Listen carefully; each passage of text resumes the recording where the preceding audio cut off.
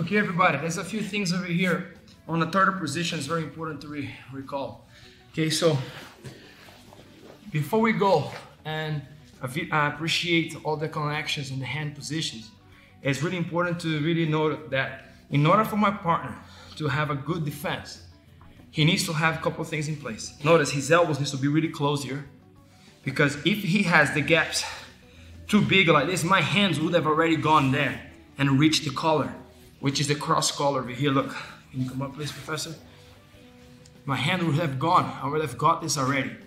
So one of the steps that I find difficult is when somebody defends that very well. And this is what Professor here is doing. You know, the gap's a little bit smaller. So in order for me to get a good control, and right now I don't have any connection, so I will reach for the collars and I will put the weight of my back's gonna be on the top of his lower back. My other leg is gonna be around, so it's kind of the weight of my leg helps me to keep pulling him down, and the hands pulling him to this direction. Once the weight, can you see my toes actually pushing back a little? He doesn't want to be exposed that way, so he keeps countering a little bit. And this is a moment where I'm attached to his hips. He's not very free here. And now I can start planning how to create space for me to put the hand on the collar that I'm looking for. One of the things I do, I offer the threat over, reaching to the far collar. I expect that he's gonna use this arm to protect against the hand. When he protects the neck through using this arm, it gives me an opening on this side where I can reach deeper. If my hands can go around and grab straight away, that is perfect. But sometimes I will have to switch sides to have a deeper hand. Notice I have the same position on the other side, and then I pull back to the other side. So this cross collar grip here makes more sense. Some people make this grip super tight. I don't like to be super tight because it makes me really attached to the arm. My arm can be really caught up. So I go a little lower.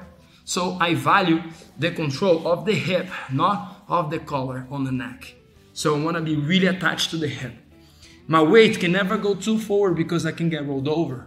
So I actually am pulling him back using the toes and the arm and the elbow pinches over here right by the side of his hips.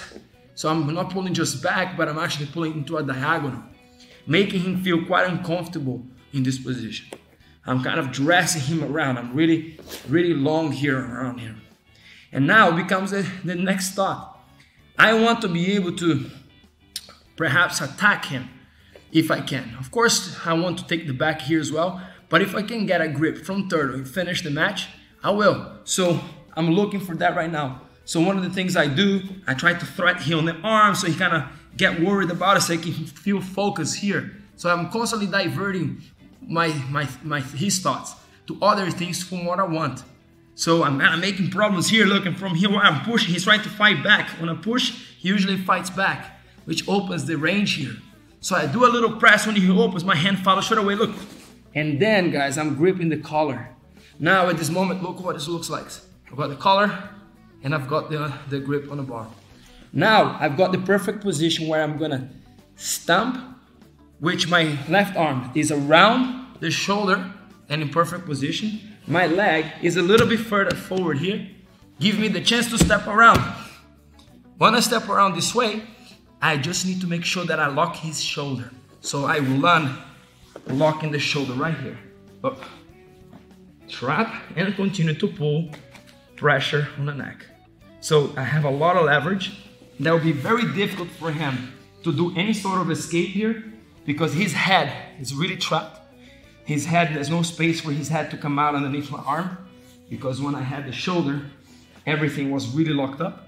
So I close my elbows and keep squeezing. I've got a really powerful position here, which was set up.